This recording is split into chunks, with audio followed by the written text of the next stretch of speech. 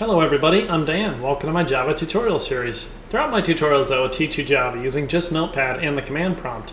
The order in which my tutorials are organized on both my website at javacjava.com and my YouTube playlist is designed to maximize learning by building on concepts from prior tutorials.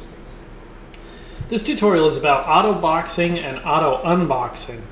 I'm going to open up my website here to javacjava.com, or my web browser to my website, and select Menu and Java OOP Tutorials. I'm going to scroll down here to Autoboxing and Auto-Unboxing. In my primitive wrapper class tutorial, I discussed the basics of how the wrapper classes work. Here's a quick refresher. First statement here, int I equals 41, very simple. Then the next statement here, integer ref equals new integer, right? And we're calling the constructor that takes an integer, primitive integer type, right? And it basically builds reference variable here, integer type, and this is a new integer object, and so the state, right, basically holds 41. So we box the primitive int type value into an integer object. Okay, now if none of this makes any sense to you here, you're going to want to watch my primitive wrapper classes tutorial, and that'll clear everything all right up here. So. And then basically on the next statement here, I have I equals ref.intValue. IntValue method returns back an actual primitive int type there. So we unbox the int value from the integer object. The integer object, its state holds basically 41 because that's all it's set to do. It's not set to hold anything else in its state there. Okay, so now based on the code sample from above, it become quite tedious and manually exchanging values from primitive types to objects and vice versa. So say hello to the concept of autoboxing and unautoboxing. Now Java autoboxing automatically encapsulates primitive data types into object state for us. Java also does the dirty work by auto-unboxing object state into a primitive value. Autoboxing opens up a whole new world of possibilities, especially in future concepts that utilize anything related to generics. Now don't worry about generics yet, I will discuss them when the time is right. So here's the same thing above, only with autoboxing, right? Integer, and this is a reference variable of integer data type, equals 41. So right here, this essentially does the same thing as like if we were to say new integer and pass in 41. Only this is what the beauty of autoboxing is. So autobox the primitive int type value into an integer object. So ref will actually hold, now points to an integer object, integer class object instance that sits on the heap there too, by the way. So, and basically that's that, right? And so now, what if we want to get that value out of that object? We can simply say, like on this next statement here, int data type I equals ref, right? We're setting, anyway, hey, this is a reference variable. So now this is an auto unbox of a primitive int value from an integer object, right? So our integer object holds its value of 41, right? Basically, and that's contained on the heap, and it's also called its state, right? So we can return back, we can get back a primitive type from it. So that's unautoboxing. Or we can store a primitive type to an object. That's autoboxing, right? So this is the same thing basically down here as, well, if you come up here, right? These two lines are basically the same thing as this down here.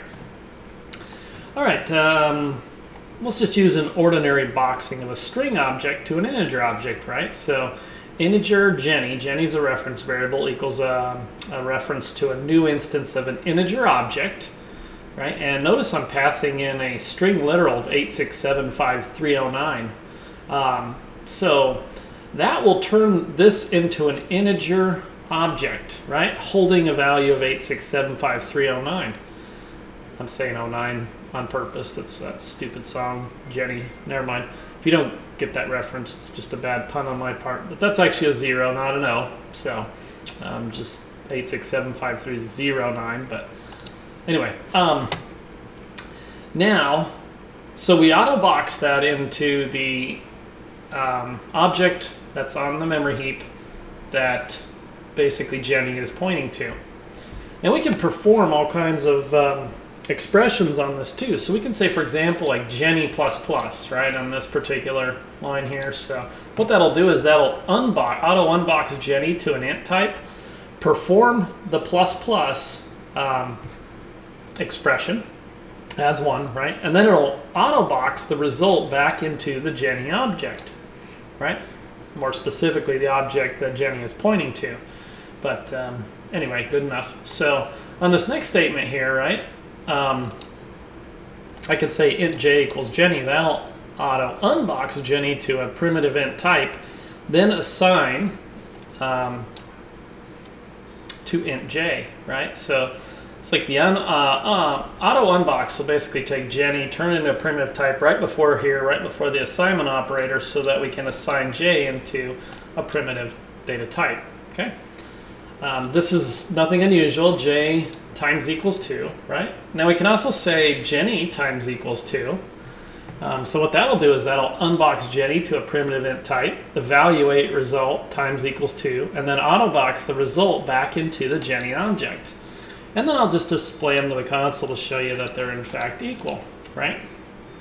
So now, the above example just scratches the surface of all the cool stuff that autoboxing and auto unboxing can do for us. So let's come down here and highlight this code here. Control C to copy, or right click and select copy. I'm going to move the browser off screen here. I've got a shortcut to the command prompt on my desktop, but if you don't, you can create one really quick by right clicking, selecting new shortcut. Type in CMD, next, and finish. First thing I want to do is type in Java C, press enter. That's the Java compiler command. You'll see all this stuff scroll by. However, if you get an error message, watch my tutorial on installing the Java development kit. You want to make sure you get that installed and configured properly before continuing. CLS to clear the screen, then CD space / CD is short for change directory, and / tells us to go to the root. I'm going to make a directory called Java using the MD command. Right now I already have that folder, but if you don't, it'll create it for you. Change directories to the Java folder. And I'm going to make a directory here, and I'm just going to call this Autoboxing. And I'm on a notepad, autoboxing.java. After I change directories here, right? And autoboxing.java is going to be the name of my source code file. All right, let's go ahead and paste this in here. And so, okay, so on the first little section here, this is exactly what we talked about here. And I'm just going to compile and run this here real quick. Java C to compile this, Java to run the Java virtual machine, and we want to invoke the Autoboxing class. Okay, so on the first print line here, you can see that the value basically took, you know, 8675309, and we added 1 to it and then multiplied it by 2, right? So you can see you can perform expression operators on these objects as well too. So in the auto unboxing and the autoboxing does everything for us. We don't actually have to, you know, tediously type out all that stuff for that to happen. All right, so what I've got down here is I just put in a static method here called triplet, right? And it takes as a parameter an integer class type, right? X, okay? And it will return a standard primitive int type back, right? And I just made it static so I can directly call it here from the public static main void, right? If that doesn't make sense to you, then go ahead and watch my tutorial on static methods, and that'll explain why we're able to do that without actually creating a new object. We're just calling it directly. Anyway, so up here in this statement, I'm declaring integer int1 reference variable. I'm setting that equal to 12. Now we know by the autoboxing rules here, it just turned this into an object, right? An integer object that contains the state, the object state or instance state contains 12. Okay.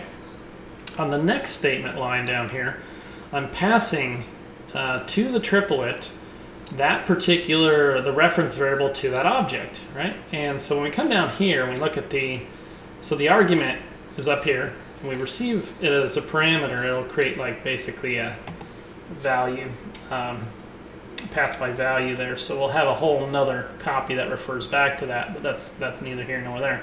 But these match. So this is an integer type, this is an integer type, and when I say integer, I mean the class, right? So what happens here is when we say, x times 3, right? It'll un-autobox x. Take that result, multiply it by 3, and then it will return it back as an int, so it never has to re-autobox or anything there, right? So returns it back as an int.